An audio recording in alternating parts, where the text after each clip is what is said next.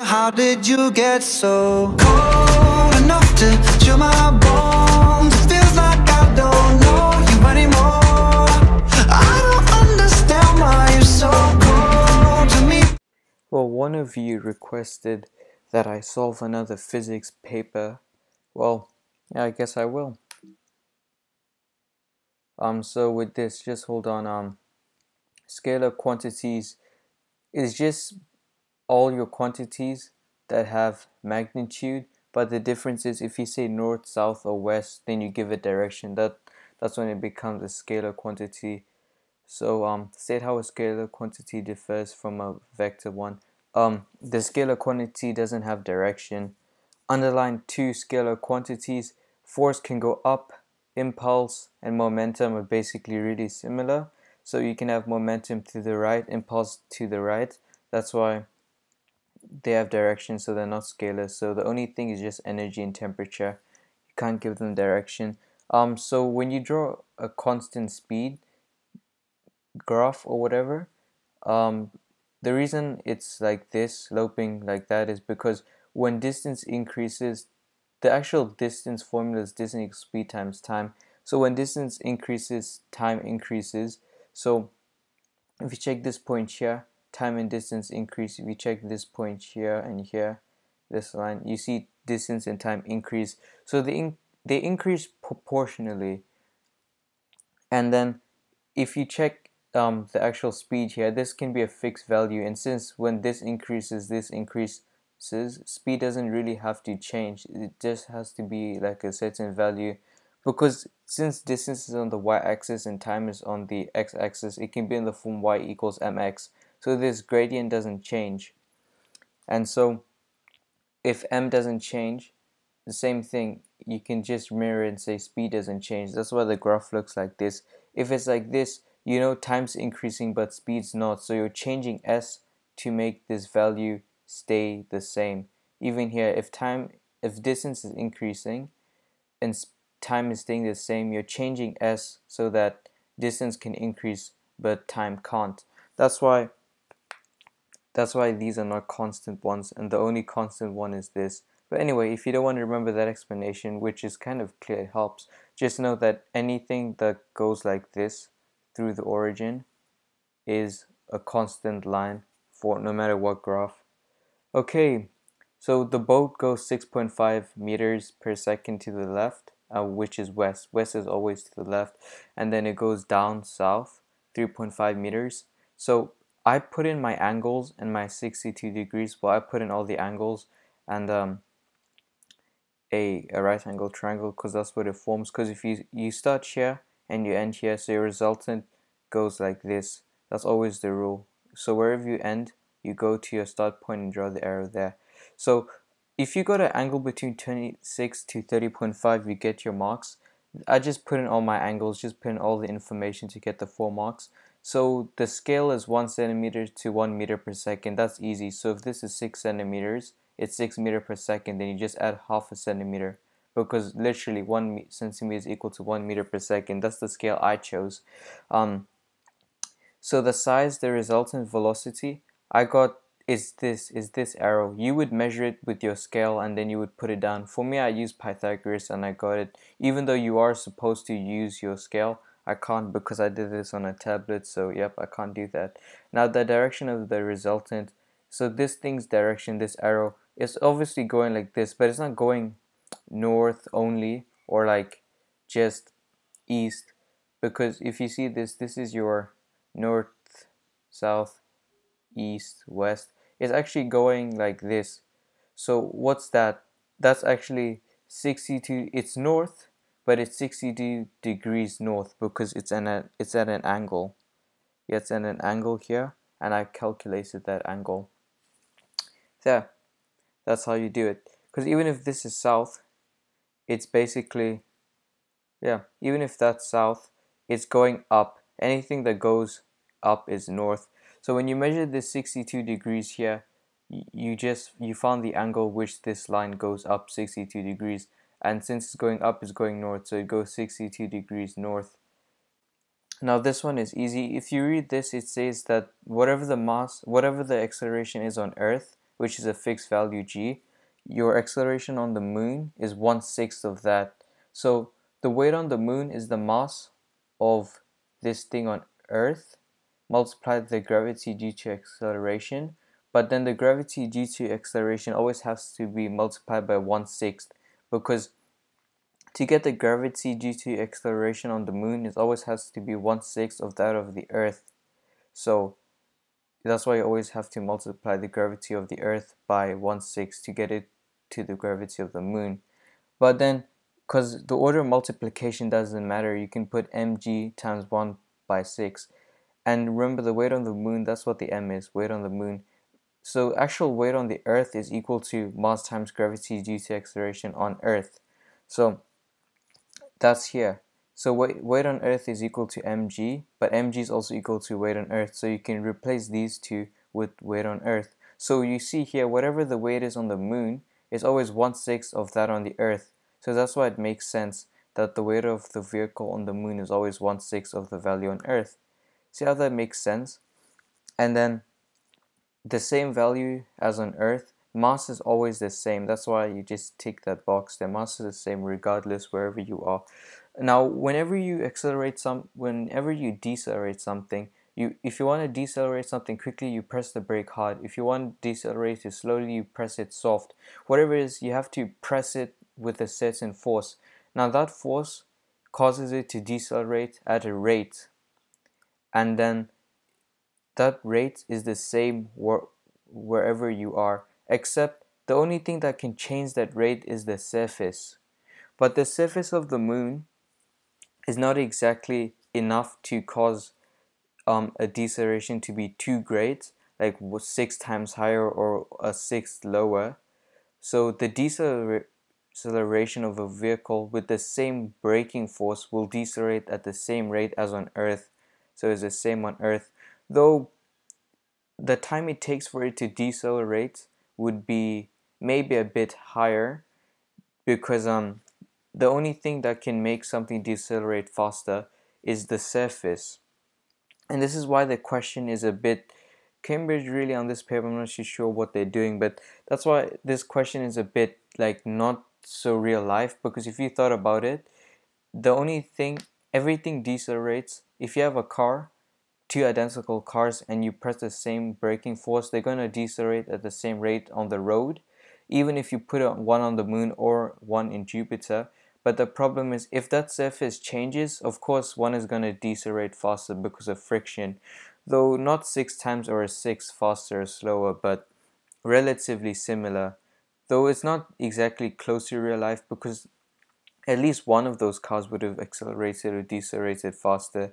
So you choose the more relevant option, which is this one. Okay, this thing here.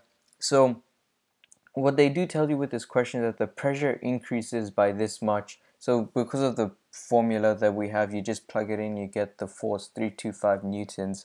And the thing is, 325 newtons was pushes on this area, because it says on the question here, the pressure increases because you push this area with the force. You can only assume it goes like this because the piston goes in like that. So the force goes in this direction, and that's the value of the force. Now realize that the force is connected to the pedal by this link, and it's a part of the pedal. So this thing here says exerted. That means it's past tense. That means the force exerted here was already done. So that means this thing was not originally here. It might have originally been here or here. Whatever it is, the driver pushed it and it moved a certain distance, and because it would probably be here, because in you check real life, the pedals are always like this, and then you push and it goes here. That's just the logic. So when you push it, it goes a certain distance and it goes clockwise. So it goes a certain distance clockwise, but since this link is connected here, it makes sense that the link is connected here as well. So both of them go a certain distance and both of them go clockwise. And since they're connected to the same pedal, they both rotate about the same pivot. So when I multiply the force to push the piston by the 7 centimeters, which is the perpendicular distance you can see, I'm gonna get the moment about the pivot. And because I'm gonna get the moments is the same because for the pedal and this link, because they're both connected and they both travel clockwise for a certain distance. So the moment moved by the force in here, the clockwise direction, has to be the same moment as the one moved by the pedal in the clockwise direction here, because both of them are rotating about the same pivot and both of them went the same distance and the same direction, which is clockwise. So it just makes sense that their moment has to be the same. So force times 24, because that's the force directed by the driver and that's the distance 24, the perpendicular distance to the pivot, and that's going to equal the force, which is 325 newtons, multiplied by 7 centimeters. So that's the moment if you were to rotate it about the point here from here. That's how much force you would require, 325 newtons. 7 times, you multiply this times that, that's how much you would require to move this point about here.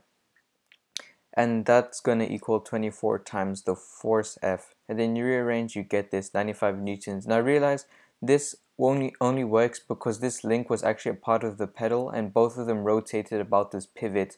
And we know that there was an increase in pressure here, but the increase in pressure was caused because of a force. And we found out what that force is, but that's just the force for pushing the piston. But then we know the direction of the force acts like this, and so if we multiply it by 7 centimeters, we're going to get the distance, which is 7 centimeters, multiplied the perpendicular distance, which is 7 centimeters, multiplied by a force, which is the moment formula. And that's going to give us the moment about the pivot. And that moment about the pivot is equal to the moment caused by about the pivot, which is caused by the force by the driver, because both of them are connected to the same pedal and both of them move clockwise for the same direction. That's why you have that.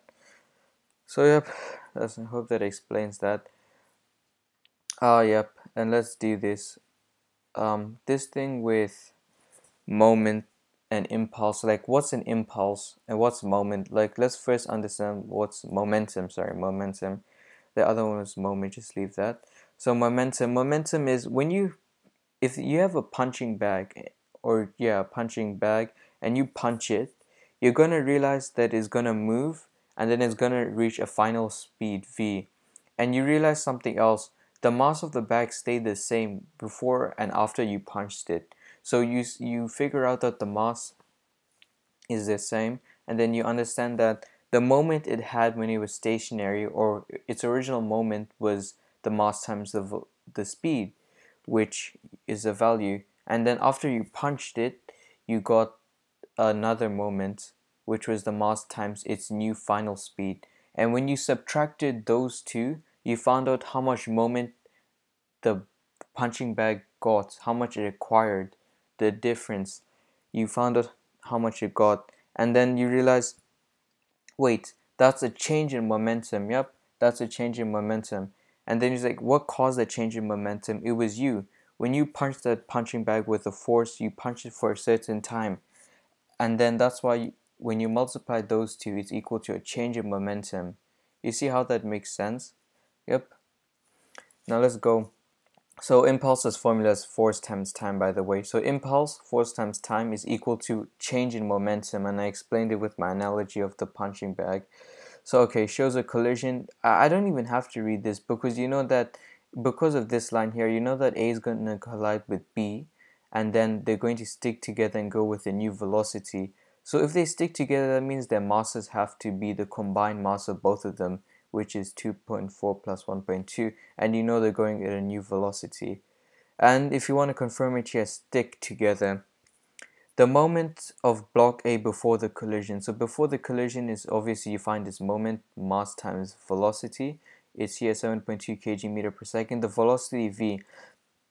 There's a momentum before and after is always the same. It's always conserved. Momentum is always conserved. So before collision is 2.4 times that. You got the momentum of that. You got the moments of A, and then you have to add it to the moment of B, but B doesn't have any momentum. I keep saying momentum, just excuse me, it's actually momentum. So the momentum is 0 because it's not moving here, and this has a momentum. That momentum is equal to the mass of these two because they stuck together times the velocity, which we're going to find out. And then you find the velocity, 2 meters per second. The impulse experienced by the block B during collision. So impulse is always force times time, but you have no force times time. So what you think is impulse is a change in momentum. So what's the change in momentum? Well, during collision, A is going to hit B, and that's going to cause an impulse, because when it hits something, it causes an impulse when it causes its momentum to change. So because B's momentum changed, we know that B is actually 1.2 kg multiplied by the new speed that both A and B are traveling at. Both A and B travel at 2 meters per second. That's why they're not separating from each other, because both of them travel at the same speed. So according to momentum, it's a change. Impulse is a change in momentum. So the mass of B is 1.2, and you multiply by its final speed, which is 2 meters per second, and you subtract it from the original momentum. It had no momentum originally, but after it gained momentum, because it's 1.2, its mass times its new speed, 2 meters per second, and then you get the impulse. And then here, the thing about kinetic energy is that kinetic energy is not always conserved. Momentum is always conserved. So the reason here is that when A hits B, either energy is lost to sound or lost to or energy is transferred to heat energy. A balloon contains a fixed mass of gas. Explain in terms of momentum molecules. Okay, so you would say the molecules hit each other, causing a change in momentum with every other molecule of gas gaining momentum. The combined momentum then enables the gas molecules to hit the walls of the balloon, and this exerts a pressure. Yep, that's how you would say it. Explain in terms of molecules why the pressure. Here, you just read this. When the volume is increased, particles collide more frequently with the walls of the balloon, and as they give as the given area they collide with is also reduced. So if you want to understand this, it's just that when the volume is reduced, particles they will collide more frequently. There, one mark, you got it. And they will collide frequently more with the walls of the balloon. But why would they collide more frequently with the balloon? Is because when the volume is decreased, let's say there was one molecule hitting one part of the balloon, but since the volume is decreased, now there's three.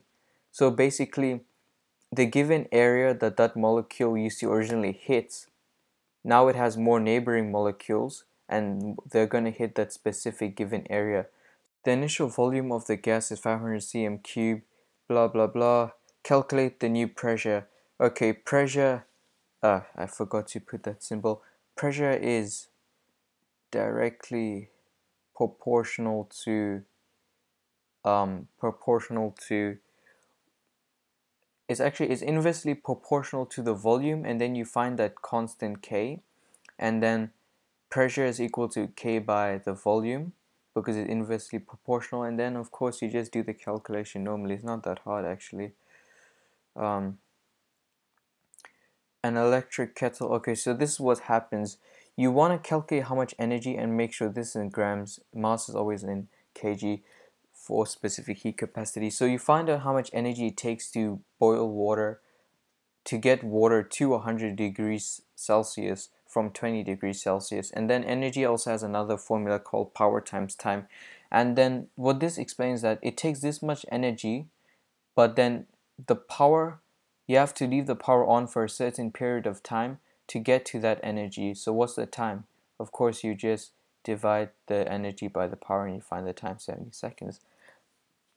State one assumption, yep, no thermal energy was lost to the surroundings. That's what you assume all the time, but in real life that doesn't happen. Place hot water in a bottle, measure the initial temperature of the water. Oh yeah, okay, so what they mean here is this is also not so real life, because the water mixes, and then first you have to pour the hot water into the bottle, and then the thing is, when I checked the marking scheme, it was they want you to assume that the thing is there's something that splits it in between, so you can measure each side normally, but that doesn't really happen in real life. It's just like they painted this side black and that side white, and then you put in water. So it's not a real life experiment. It's not so accurate to real life, and that's what I've noticed is happening, but it's enough, I guess. And then they just want to test the student's ability. A thermometer doesn't really measure surroundings properly. It has to be immersed in a liquid. So just read this here. It should help you. Now, what I want to say with wave with lambda, the wavelength is always from one point to the next point with the same y-axis in the same direction, y-coordinate in the same direction. So this point has a xy coordinate, this point has an xy coordinate, but it has the same y coordinate as this, but it's going in a downward direction. So it's not, you can't use that point, but this point has the same xy coordinate and is going in an upward direction. So that's why lambda is from this point to here, and I chose that point because it's easy to read. So that's 30 centimeters. Amplitude is from the undisturbed level to the max point, which is 3.4 centimeters. Velocity equals f times wavelength, the lambda. I just calculate it easily. Yeah, here what you would do is this is how the wave pattern goes. It's like it's bent, then the bend goes and becomes the original one. This happens because it gets bent here, but the bending reduces afterwards and it goes like this. I suggest you do at least 1, 2, 3, 4, 5, at least 8 waves, because they need a lot, and even if it's for 2 marks, just at least show that this was bending and this was bending, and this then it became more curved, and then it went back to its original wave crest formation. Yeah, so everything is done here. So state and explain how the wavelength in the deeper water has changed. So velocity equals f lambda. They did say it was faster in deep water. So since it's faster and the frequency doesn't change, because the frequency of the wave remains constant. So this is constant. That means if this increases, this has to increase because they're directly proportional.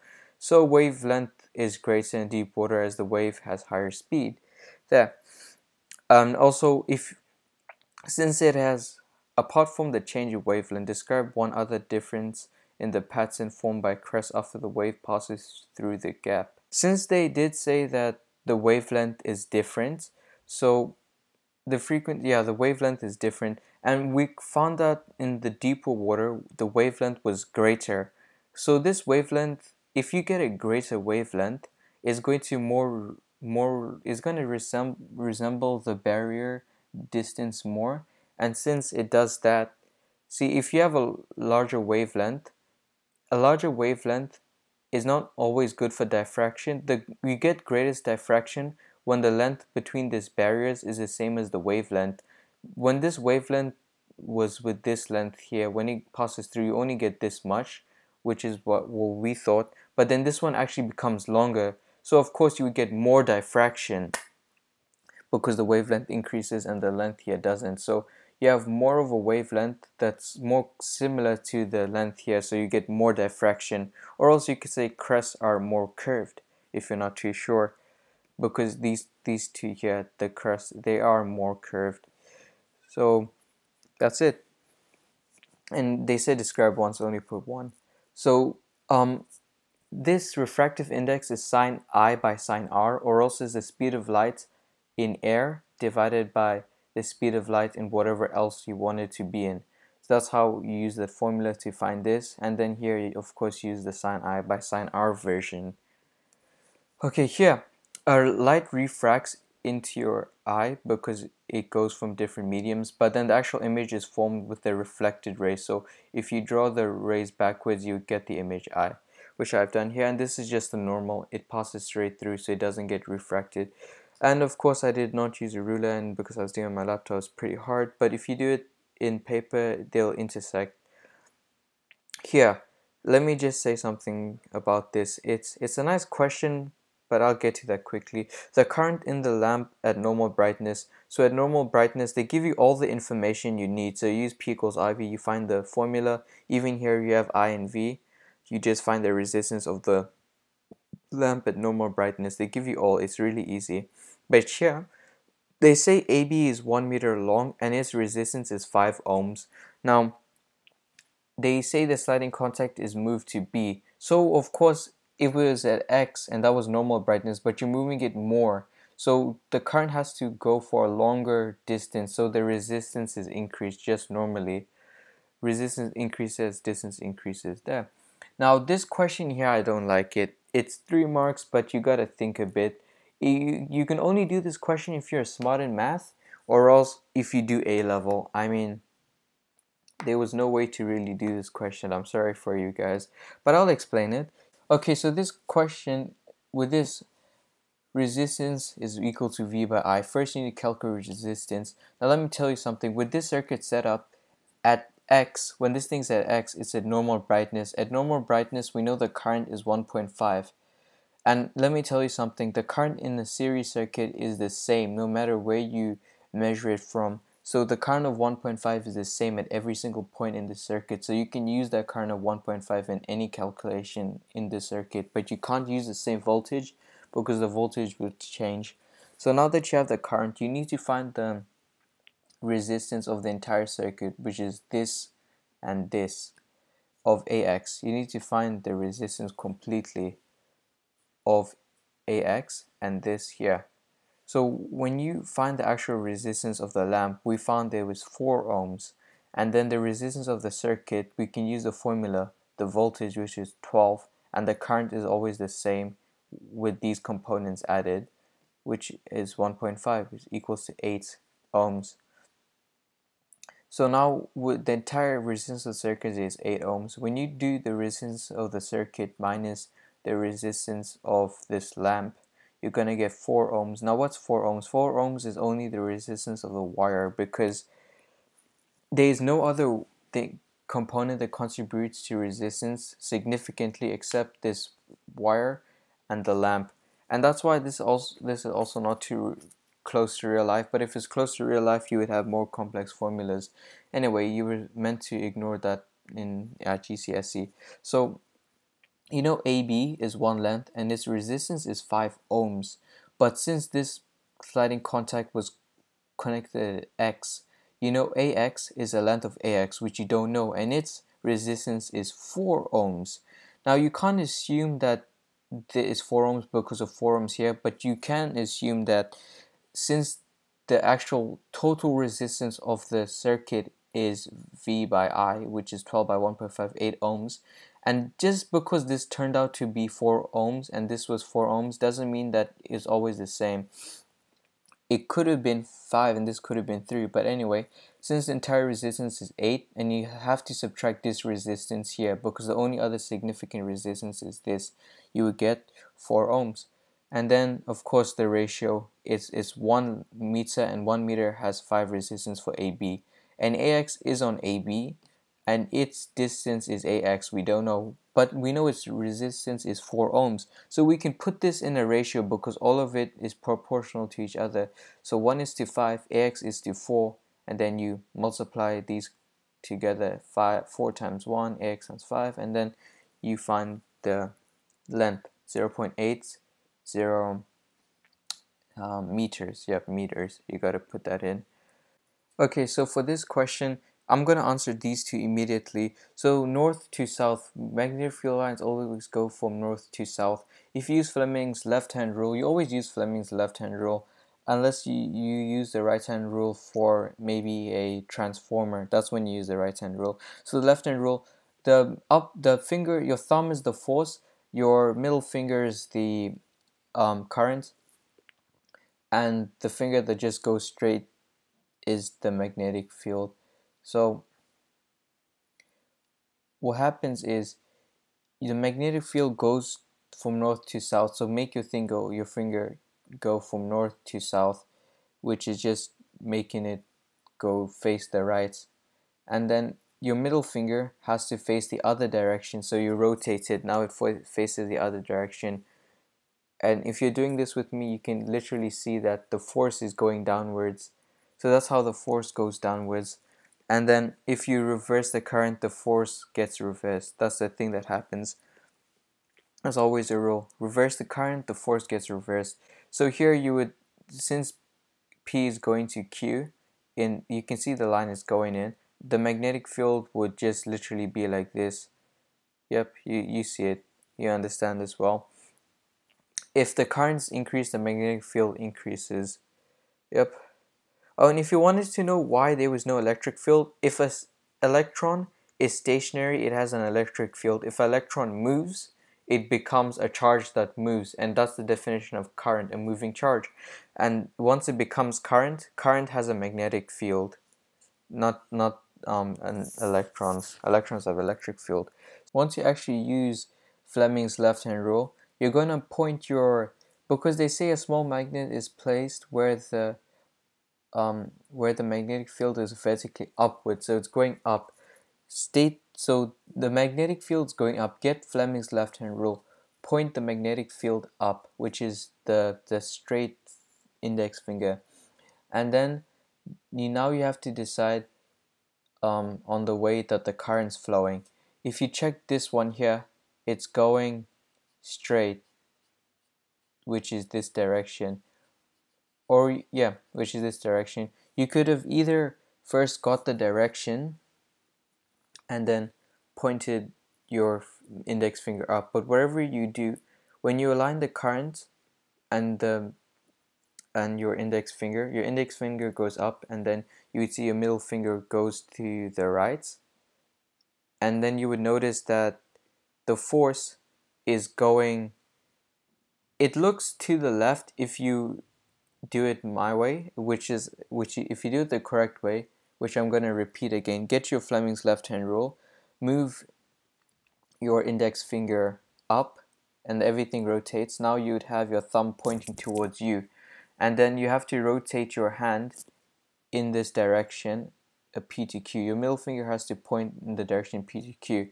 So you just move it, and now it's pointing from left to right in a horizontal direction that's facing into the page, in the actual page in front of you. So you have your index finger still going up, and you have your middle finger going into the screen, which is P to Q. You see you aligned it properly, but then you're going to realize that it's going to look like this. Actually, let me draw it. That's your middle finger, that's your index finger, and this one points like this. You're going to have it something like that. So your middle finger is here. So if this one's going to the left, now you realize that the force on the wires is going to cause the wires to go to the left. I mean to the right, sorry. It's going to cause the wires to go to the right. But in perspective to the south and north pole, that looks like the wire is going down. So when the wire goes to the right, it looks like it's going downwards in the perspective of the south pole or north pole. When it goes to the left, it looks like it goes to the up, so it goes downwards. That's how you would do that. That's how the force would look. That's why it goes downwards. Now that only happens if the magnets were placed on top. If they were placed on the sides like this, it would be more like the opposites. So in this case, it goes down.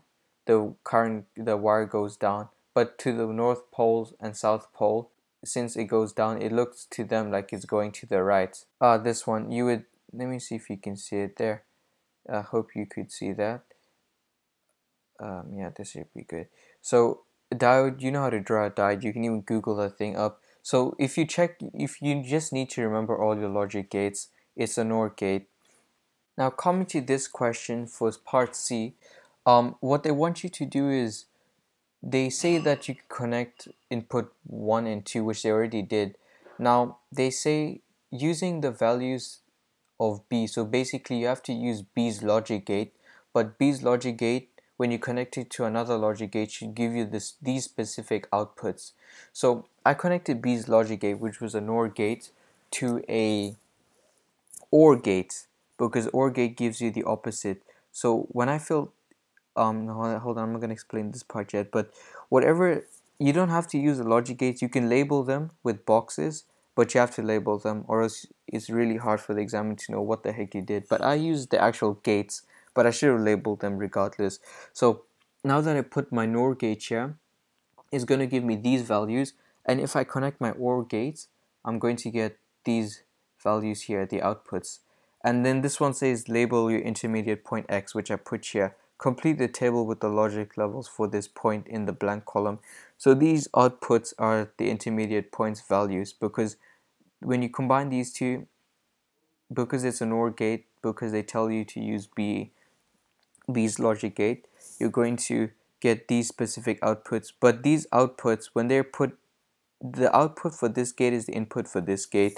So whatever the output here for this gate is going to input into this gate, and this one is an OR gate, so it's going to change it to the opposite of the number, and then you're going to get this. Anyway, if you want to, this is where you have to just remember the logic gates. So this is what I did. I should have labeled it as well, but yeah, hope you guys get it. So the gold nuclei, in a nuclei it's protons and neutrons, that's all. There's no electrons. So when it's so close, it's going to instantly deflect back. This one is going to curve and go down because alpha particles are positive, but this one, you've got a positive force pushing in an equal direction here and an equal direction here, so it's just going to squish this together while this moves with its velocity in this direction. Nothing's going to change that. For this one, now you have to state why. This could happen due to the background radiation, so you have to say it varies, and you say it varies because of background radiation. There are 2 marks. Now this one is 2 marks. You would say it would protect the technician from alpha particles, because remember, even a few centimeters of air can stop alpha particles, but not from beta radiation. That's it. And then you get your 2 marks. Well, I hope you enjoyed this. If you needed more specific help with setting questions, feel free to ask me below.